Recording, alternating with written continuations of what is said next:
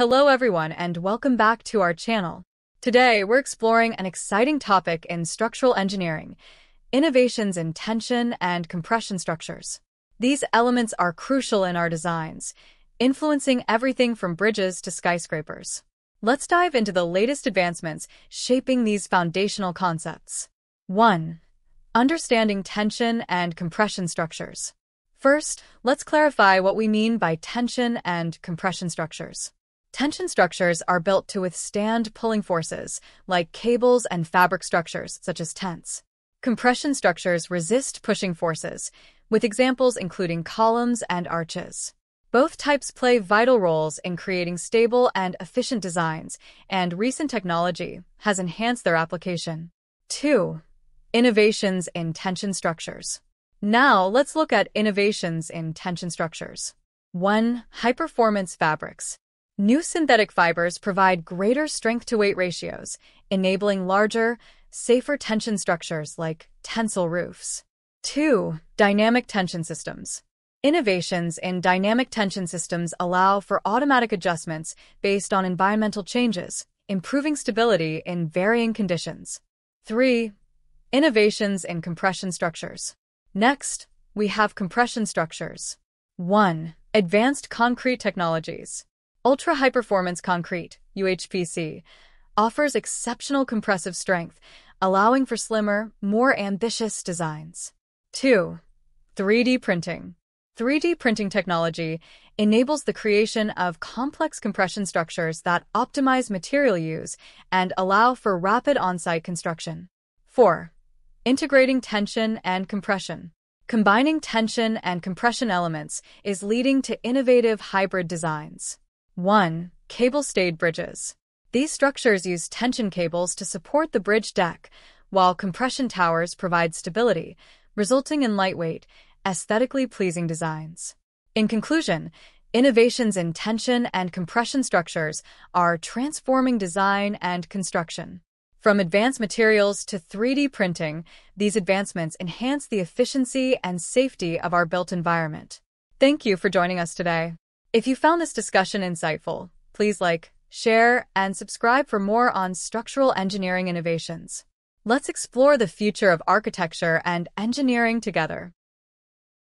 In the world of engineering, bridges have always symbolized the connection between 2 points, overcoming physical barriers with elegance and precision. But today, engineers are pushing the boundaries even further. Modern bridge designs are redefining what's possible, blending sustainability, innovation, and structural efficiency.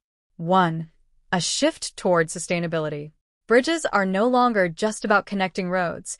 They're also about connecting people to a sustainable future. Engineers are designing with eco-friendly materials and practices to reduce carbon footprints. For example, we're seeing the rise of bridges constructed from recycled materials like plastic waste, which reduce the environmental impact. The use of modular construction, where sections are built off-site and assembled on-site, not only speeds up the process but also minimizes waste and emissions during construction. 2. Innovation in structural design. Engineers are also experimenting with new shapes and forms. Traditional bridge designs like suspension and arch bridges are still relevant, but now we're seeing incredible geometric innovations. Think of bridges with lightweight, yet incredibly strong materials such as carbon fiber composites. These materials allow for thinner, sleeker designs without compromising safety or durability. Some futuristic designs include self-healing concrete, a material that can repair cracks on its own, extending the lifespan of bridges while reducing the need for frequent maintenance. This not only saves money, but also increases the safety of the infrastructure. 3. Smart bridges, the future of connectivity. Perhaps the most groundbreaking development is the rise of smart bridges. Imagine a bridge that can monitor its own health in real time. Sensors embedded in the structure can detect stress, strain, temperature, and even potential weaknesses before they become critical. This data is transmitted to engineers who can analyze it and make real-time decisions on maintenance. Smart technology also helps in predicting how a bridge will behave under certain conditions, like heavy traffic or extreme weather. These insights make it possible to ensure the safety and longevity of bridges, all while minimizing disruptions to daily life. 4. Aesthetic and functional synergy. It's not just about functionality. Modern bridge designs are fusing aesthetics with practicality. Many bridges today are works of art, designed to be both functional and beautiful. Think of the Millau Viaduct in France or the Zhangjiajie Glass Bridge in China. These bridges attract tourists and blend harmoniously with their surroundings, showcasing that a bridge can be more than just infrastructure. It can be a landmark. As the world demands more resilient, eco-friendly, and smarter infrastructure, engineers are responding with creative solutions that challenge traditional boundaries. From sustainable materials to smart technology, the bridges of tomorrow are being built today. They don't just connect us physically, they represent the future of engineering innovation. Thanks for watching, and stay tuned for more insights into the ever-evolving world of structural engineering. How do engineers optimize load-bearing structures? Welcome to Blueprint to Reality. Today, we'll explore one of the core concepts of structural engineering, optimizing load-bearing structures. How do engineers ensure buildings stand tall, bridges stretch far, and towers reach for the sky without collapsing under their own weight? Let's dive into the fascinating process behind making structures both strong and efficient. What is load-bearing? First, what exactly does it mean for a structure to be load-bearing? At its most basic, it's any part of a building or a structure that supports weight, or in engineering terms, loads. This includes walls, columns, beams, and floors. These components don't just carry their own weight. They distribute external forces like gravity, wind, earthquakes, and even people walking on a floor.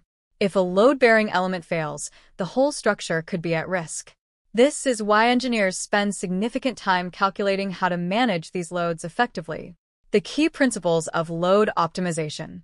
Engineers optimize load-bearing structures through several fundamental principles. 1. Material selection. Different materials have varying strengths. Steel, concrete, wood all have unique properties. Engineers choose materials that balance strength, cost, and durability. For example, steel is strong but expensive, while concrete is more cost-effective and excellent in compression. 2. Efficient shapes. Geometry plays a key role. Triangles and arches are often used because they distribute loads more efficiently than squares or rectangles. That's why you see triangular trusses in roofs and arched bridges. They're strong and require fewer materials. 3. Load distribution. Engineers design structures so that loads are evenly spread across multiple components. Instead of a single beam bearing all the weight, that load is shared across several beams or columns. Think of it as teamwork for materials. No single part bears the entire burden. 4. Redundancy. This means creating alternate load paths. If one part fails, another part can still handle the load. This prevents catastrophic collapses, making structures more resilient in emergencies. Examples of optimized structures. Take the Burj Khalifa, the tallest building in the world. Engineers used a system called the buttressed core, a Y-shaped design that evenly distributes the weight of the tower, reducing the load on any one point. This allows it to soar to 828 meters while still being stable. Or consider suspension bridges like the Golden Gate Bridge. The cables distribute the bridge's load, allowing it to span incredible distances while staying light and flexible. These examples show that optimization isn't just about using strong materials, it's about using them intelligently. In conclusion, optimizing load-bearing structures is a delicate dance between physics, materials, and design. Engineers must balance all these factors to ensure that buildings are both strong and cost-effective. The next time you walk into a skyscraper or drive over a bridge, remember, it's not just a structure, it's a carefully crafted solution designed to bear the loads of our world. Thanks for joining us on Blueprint to Reality. Don't forget to like and subscribe for more engineering insights.